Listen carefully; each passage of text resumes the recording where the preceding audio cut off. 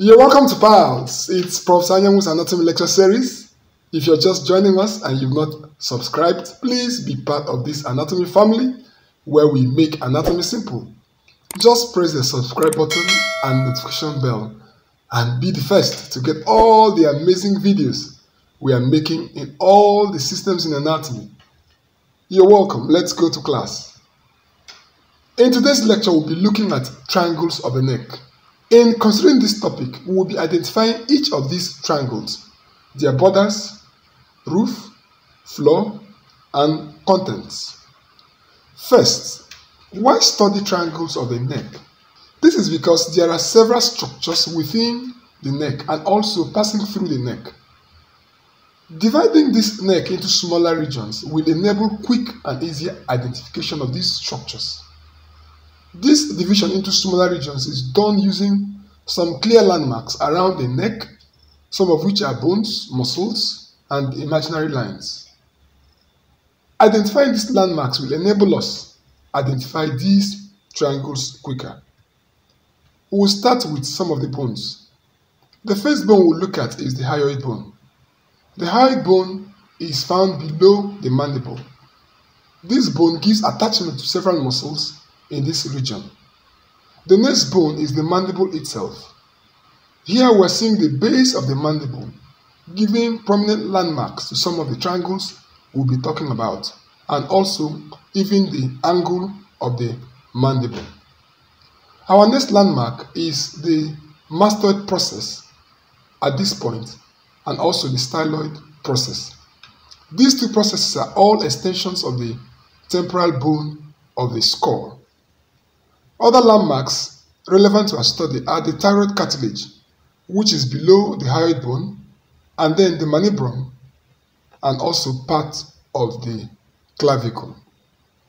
Now we'll look at some of the soft tissues that will also be relevant in describing the various triangles. The first is this triangular muscle running from the occipital bone down to the lateral part of the clavicle. This muscle is called the trapezius. The next muscle is this big muscle at the side of the neck running from the mandible and clavicle to the mastoid process. This big muscle is called the sternocleidomastoid muscle. Two other muscles that will play key roles are the digastric muscle and the Homohyoid muscle. First, the digastric muscle. This muscle has two bellies, the anterior belly and the posterior belly. Both bellies are joined by an intermediate rounded tendon at this point. This common tendon is connected to the hyoid bone. The posterior belly picks origin from the mastoid process and stops at the intermediate tendon. And the anterior belly picks origin from the intermediate tendon and stops at the digastric fossa seen in the lower border of the body of mandible. Let's look at the Homohyoid. This is a flat strap of muscle that has two bellies too, the superior belly and inferior belly. This runs down from its attachment on the inferior border of the hyoid bone and it passes beneath the sternocleidomastoid muscle. From its origin to sternocleidomastoid muscle is the superior belly. From the sternocleidomastoid muscle down is the inferior belly. The inferior belly runs to its attachment on the transverse scapular ligament and upper border of the scapula. Now we are ready to describe the triangles of the neck. So a side view of the neck will show a near quadrilateral outline giving four borders. These borders are the superior, inferior, anterior, and posterior borders.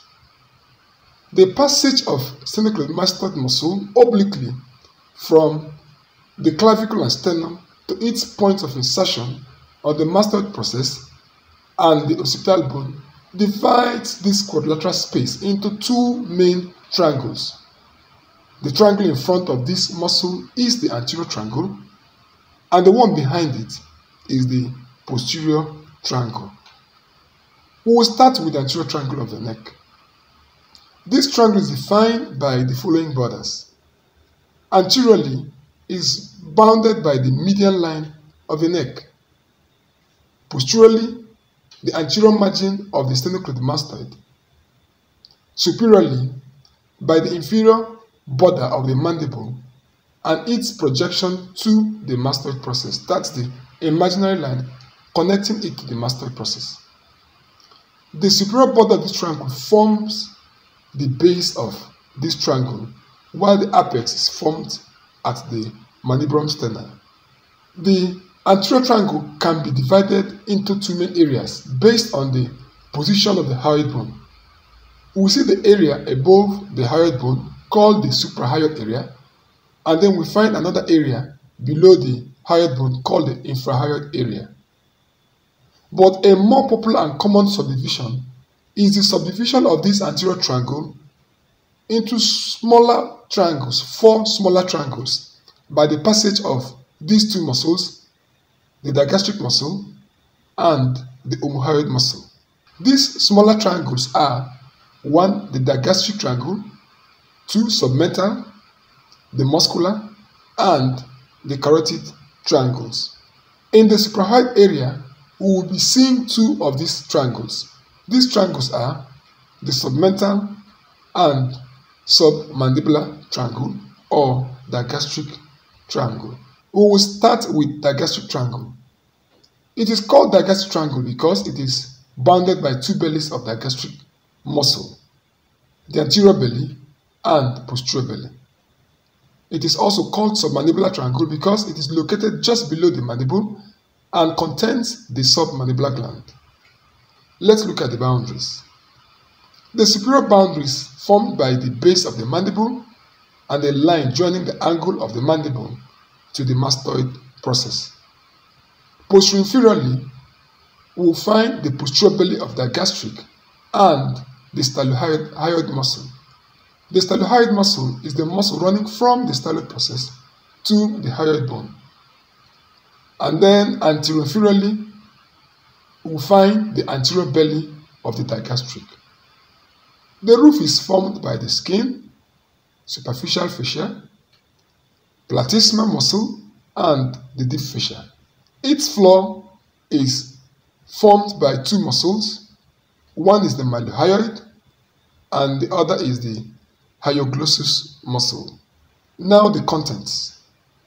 The contents within the digastric triangle can be divided into the contents in the anterior part and those in the posterior part. We'll first look at those in the anterior part. The major content in the anterior part is the submandibular salivary gland. We'll also see the submandibular lymph nodes, submental artery, mylohyoid vessels, and then facial vein. In the posterior part, we will see the parotid gland and other structures such as external carotid artery, the styloid process, vagus nerve, internal carotid artery, internal jugular vein, and some of these muscles that are a little deeply placed, like the styloglossus and stylopharyngeus. We will move to the next triangle, that's the submental triangle. All the triangles, both in the anterior triangle and posterior triangle, are all paired, except for this submental triangle. Submental triangle is located between the 2 anterior digastric muscles. Its apex is at the chin, while its base is the body of the hyoid bone. The floor is formed by the mylohyoid muscles. The content of this triangle is basically the submental lymph node, and these nodes drain the floor of the mouth. We can also see small veins that unite to form the anterior jugular vein. Well, this is where we'll draw the curtain for this class. We are not done on the lectures on triangles of the neck. We have the remaining part of this class that is coming in part 2 of same lecture. So please don't go away. Make sure you pick the second part of this lecture and complete our lecture on triangles of the neck. Thank you so much. If you've not joined us, please make sure you press the subscribe button below and join this amazing anatomy family where we make anatomy simple. Thank you. Bye for now. See you in my next class.